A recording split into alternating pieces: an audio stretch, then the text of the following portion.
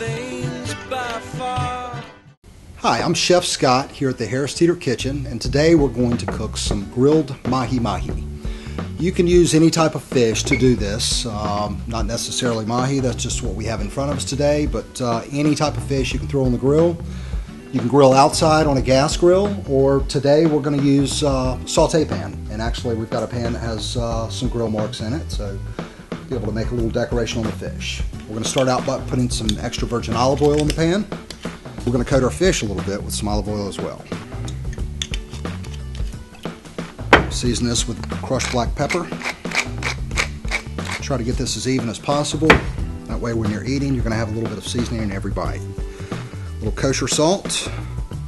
And I'm just going to use a little pinch of granulated garlic and some fresh thyme. Okay. Slide this into the pan. I put it in there on a bias, that way we'll have some nice grill marks. We'll change those up in a second so we can have a little crisscross X pattern. But other than that, this is going to be a very fast, simple, and delicious recipe. You'll just want to cook this on medium-high heat for about 2 to 3 minutes on each side, turning and then probably doing about the same, depending on the thickness of the fish. We'll season the other side. Again, a little kosher salt. Black pepper and a touch of granulated thyme,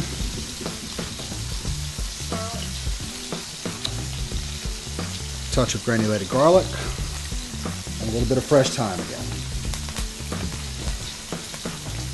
Okay. Let's do a quarter turn rotation on this for some grill marks.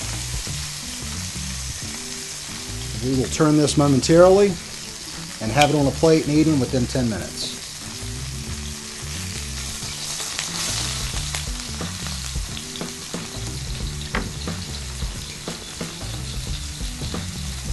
Just going to garnish the plate with a little fresh lime.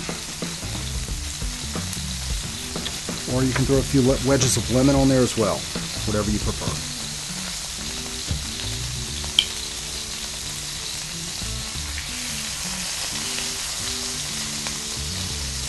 I generally like cooking my fish medium rare, but it's all about preference. Making it your own, just have fun with it.